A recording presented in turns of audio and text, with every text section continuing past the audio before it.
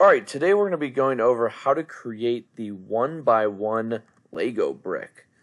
So first off, what we're going to look at is we see that our Lego dimension is 7.8 by 7.8 by 9.6. So I'm just going to create this front face right here. And first thing that you should do is if you go to this, the three black lines up here for the document menu, go to workspace units, and we're going to actually change our inch default unit to millimeters. Okay, we'll say okie dokie for that. So on this sketch, again, I'm just going to create on my front face. It really doesn't matter which one you choose.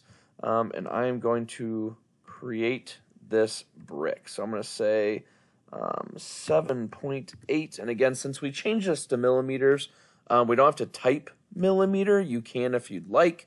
And then for this one, it is 9.6 millimeters.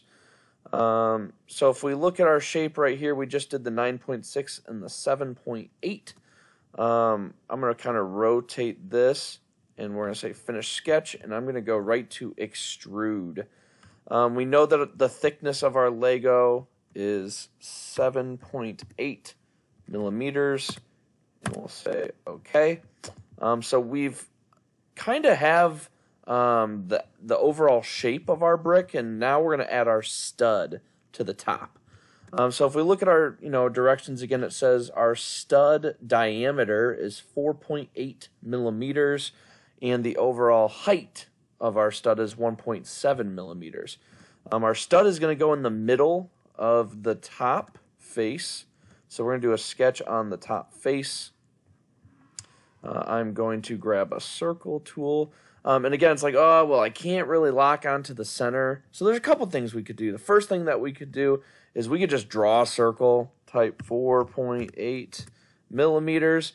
And what we can do is we can grab our dimension tool.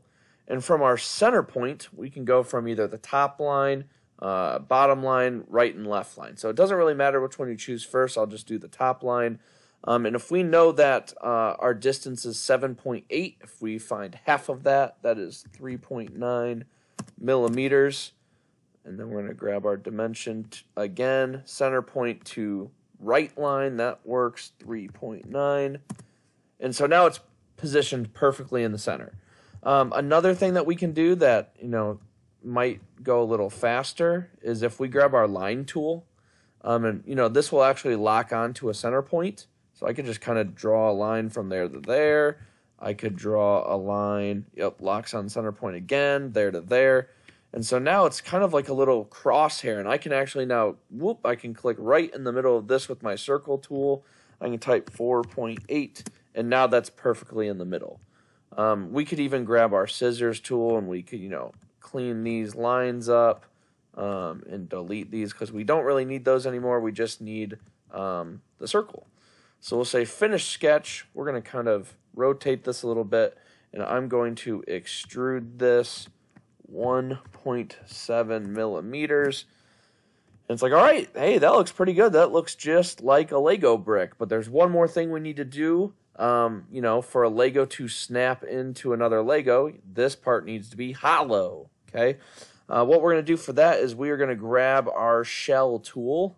We'll click on shell, and we're going to click on the bottom of our Lego piece. And if we look, it says, note that the wall thickness is 1.2 millimeters. So we're going to type in 1.2 millimeters, enter, enter, and now we have our finished Lego brick.